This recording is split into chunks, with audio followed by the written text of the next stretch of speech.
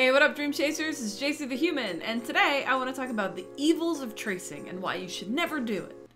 Wait, that's not right. Hey, what up, Dream Chasers? It's JC, and I want to talk about how awesome tracing is and how you should always do it in every situation, whatever you can, no matter what. Okay, obviously this topic isn't that black and white, but for some reason it gets treated that way. And today I kind of want to just demystify tracing and talk about when it's cool to trace, when it's not as cool to trace, and sort of explain why. But real quick, if you'll indulge me for just 15 seconds, I want to tell you about the Dream Chaser Coloring Club. Join me on Patreon at the $3 tier or higher, and every month you'll have access to high-res coloring pages and a chance to win cool prizes like t-shirts, prints, mugs, and other stuff. Check the description below for details or go to patreon.com/jcchase. So anyway, tracing. A couple years ago, I joined a bunch of art groups on Facebook because I thought it would be a nice escape from all the drama and arguing. Lol. By the way, for those of you who don't know, Facebook is a place online where people born before 1985 go to share pictures of their grandkids and fight over politics. Like I said, I've seen the topic of tracing come up a lot in groups like that, and even though the internet is a place for rational, nuanced discussion, for some reason, this seems to be a divisive topic. First of all, let's talk about some of the history and facts about tracing. Tracing is a brand new concept invented by evil and lazy digital artists who will do anything for likes. No, that's not true. Tracing is a technique that's been around as long as art has. There's literally 40,000-year-old cave paintings that are just a stencil of someone's hand. The great masters used the camera obscura, Disney used rotoscoping, and Norman Rockwell staged his own photos and then traced them. Artists trace. So why does this keep coming up? I think part of the reason is that people genuinely don't know how common tracing actually is. I also think we have really complicated copyright laws that make the whole issue extra confusing. And I also think that people just aren't asking the right questions about tracing. I see the question posed a lot as, is tracing bad? Or is tracing cheating? I think what people are really trying to ask is one of these 4 questions. When is tracing illegal? When is tracing unethical? When is tracing limiting your growth as an artist? And when is tracing demonstrating a lack of skill? Depending on the situation, the answers are going to be different. I'm going to discuss a few different scenarios on whether or not tracing is good or bad in that situation. To help simplify things, we'll focus on 3 artists. One is a beginner, one is an experienced artist, and one is a professional, meaning they get paid for their work, regardless of skill level. We're going to look at what they're tracing and the purpose of the artwork to help answer these questions. For this exercise, let's assume the beginner is doing everything for learning and personal use only, and they're not posting their work online. The experienced artist is publishing and promoting their artwork online, and the professional is getting paid.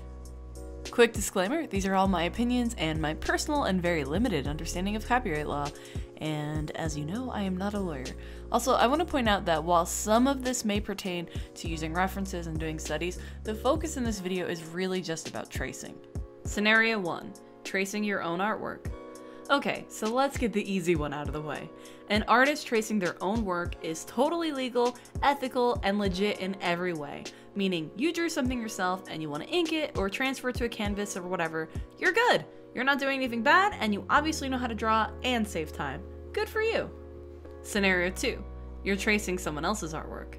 Legally, if you're doing this just for fun and for practice and you're not publishing it anywhere or selling it, this is what we'd call personal use. If you have a sketchbook full of traced DBZ characters and they never see the light of day, no one knows or cares that it exists. That's fine. That said, I'm pretty sure the second you post those on Instagram, it's technically plagiarism. And if you sell them, it's definitely illegal. Don't do that. Personal use is only really going to cover you if you actually keep it to yourself. Ethically, again, it's fine if you're a beginner and you're tracing for yourself. This is how most artists get started. We trace our favorite characters, then we get a little more comfortable and start drawing them freehand, then maybe we reimagine them in new poses and scenarios, then we make OCs, you get the idea. But again, posting stuff you trace is generally frowned upon for a number of reasons. If the original artwork or photo didn't belong to you and you post it without crediting the artist, that's just straight up theft. And by the way, credit to the artist is not crediting someone.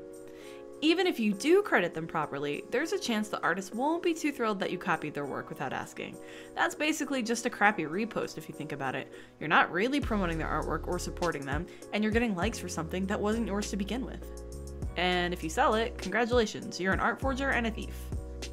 Will tracing art that doesn't belong to you hurt your growth as an artist? In the beginning, don't overthink it. You're getting your feet wet with art and you're having fun. If you want to get serious about art though, consider trying some original stuff and see where it goes. And if you're a professional and you're tracing other artists, yeah, legal and ethics stuff aside, you're not really going to help your professional art career by being known as a tracer. Does tracing art that doesn't belong to you prove that you're not that good of an artist? If you're brand new to art and you're tracing your favorite characters or famous people or whatever, that's great. It's fun and you might be better at tracing than you realized. But it's not necessarily a good demonstration of your skills. Not yet, at least. As for professionals, there's nothing impressive about being an art thief. Scenario 3. Tracing a photo that you took yourself. Legally, if you took the photo yourself, you're in the clear to trace. You can trace it, post the artwork wherever, sell it. It's yours. Ethically too, you're fine. Is it going to limit your growth as an artist? If you're a beginner, tracing is a really helpful tool. You're training your hands to get used to drawing shapes and getting used to proportions, and that's great. And you can trace and still be improving all kinds of other skills, like line work, shading, painting. Staging a photo and setting up a composition is another really great skill to have as well. But if your goal is to get better at drawing what you see, I'd suggest relying on tracing less and less whenever possible. Try to get to a place where you're tracing over your references just to get a sense of basic angles and shapes, and then redrawing it on your own. And all that said, as a professional, your goal might not even be to improve with every piece, but to make a deadline. So it's kind of a moot point, I guess. If you're a beginner and you're tracing photos, it might be kind of obvious. Your lines will most likely betray you, and that's okay. That's why we practice. If you're more advanced, you'll probably figure out how to trace more skillfully. You'll vary the line weight, you'll paint over the photo in a way that makes it unique. It takes a lot of skill to trace a photo and turn it into something really cool. And there's so many types of art that can involve some level of tracing in the process. Anyone arguing that the only real type of art is freehand drawing has a pretty narrow and boring view of art. Depending on how good the final piece is and what you've done with it, you could definitely have work that's worth paying for. Lots of professional artists use tracing as a tool to save time, and it doesn't make them any less of a real artist. Scenario 4. Tracing a photo or an asset that you've got permission to use. Legally, you're good if you've got permission. Just make sure that you actually have permission. If you got a license to use an image from a stock photo website, read the terms. You might not actually be allowed to transform the work or make any changes to it. So make sure you read those terms to know for sure. If someone asks you to draw their portrait and they send you a photo, make sure they're okay with you posting the work or selling it. Also, make sure that they own the rights to the photo and not some photographer who might sue you later. And if you're using a 3D asset, like something that might be built into an art program that was designed specifically for artists to reference, you're probably good there too. But again, read those terms and conditions. Ethically, as long as you have permission and you're not misrepresenting your art skills in any way, you're good. As for whether or not you improve or whether or not you're demonstrating your skills, see Scenario 3. Scenario 5. Tracing a photo that's public domain. Legally, if it's in the public domain, I'm pretty sure you're good. Public domain covers any creative works where the copyright has either expired or the original creator waived the rights. Ethically, you don't really have to worry about this one. Obviously, if the original artist is long dead, they're not really worried about royalties. You could mention that your work is traced on an ethical, I'm being honest that I didn't draw this level, but most people would probably get that you didn't come up with the Mona Lisa or whatever. And again, the same things apply in terms of, does it help me grow as an artist, and does this show my skills as the last couple scenarios. Scenario 6. Tracing a reference, but changing it a lot. Yikes. Okay, legally, I can't really tell you. Obviously, if you're a beginner and you're not posting it and it's for personal use, again, you're fine. But in terms of posting it or selling it, it's a little messy. If you trace or copy something, but it becomes unrecognizable from the original, I think legally it comes down to prove it.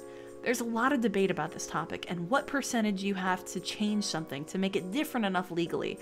I've seen everything from at least 10% all the way up to 50%. Now, I'm not a machine, and I can't look at something and tell you the exact percentage difference by looking at it. I can only give you an opinion. And frankly, that's all a judge can do too. Legally speaking, your safest bet is to make sure you have permission to use whatever you're tracing, even if you make changes. Ethically, I think this is even messier. If you trace something and changed it enough to be different legally, but you know you traced it, is that ethical? I honestly don't know. I want to say it depends on your intent, where your source came from, how transparent you are about the process. There are educational resources available for artists and tools designed to help you streamline things, and it's silly not to use those tools, whether you're learning or practicing or have a tight deadline. So I would say use your best judgment and don't do anything you feel like you have to lie about. Is tracing a reference but changing a lot going to keep you from growing as an artist? If you're a beginner and you're tracing references and making changes, I would say be careful. If your goal is to learn anatomy, but you're changing things a lot, you might be getting in your own way. But once you're more comfortable, you can make changes if you're building off of experience and knowledge and not just making wild guesses. And for a professional, assuming you're not doing anything illegal or unethical, you're probably not that worried if you're improving in this case, because again, your motivations are probably more deadline driven than improvement driven. Is tracing a reference and then changing it a lot demonstrating that you're not that good at art? If you're a beginner, it might be obvious which parts are traced and which parts you changed. It actually does take some level of skill to change what you're tracing. At this point, you're basically drawing. You might be tracing to get some basic shapes and proportions right, but you're coming up with original elements and adding to it, and that's awesome. And again, assuming you're not doing anything illegal or unethical, tracing is just a tool. Of course, you might still be called a hack if there are signs or proof that you're tracing as a professional, but I personally don't agree with that unless you're doing something shady. Hopefully this breakdown is helpful in determining when it's cool to trace and when not so much. If you think I missed anything or you disagree with this video, let me know in the comments. I'd actually like to point you to 2 other videos about tracing that I found really interesting. They focus a bit more on whether or not tracing is actually helpful to your growth as an artist or detrimental. One of them is a video by Dina Norlund, who really is against tracing and explains why she thinks it's very limiting compared to doing studies and using references. And one is by Rutten, who talks about how tracing can help you save a lot of time, and it's really just a jumping off point to get into rendering.